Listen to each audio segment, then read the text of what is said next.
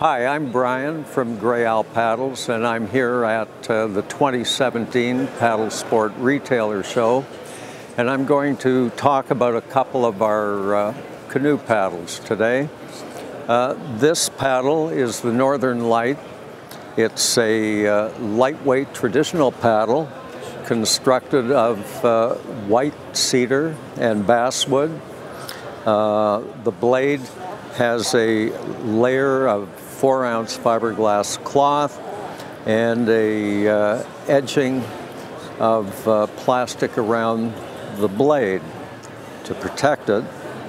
The shaft is laminated with 5 layers of white cedar, a traditional grip. The paddle is very light, about 1 pound in weight, and as I said before, it's a traditional style paddle that you would find in the Great Lakes area or Eastern North America. The other paddle I have here is one of our recreational models. It's called the Pathfinder.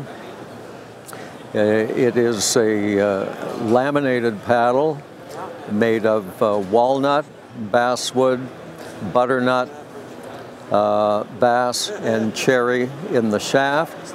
It has a wraparound plastic tip,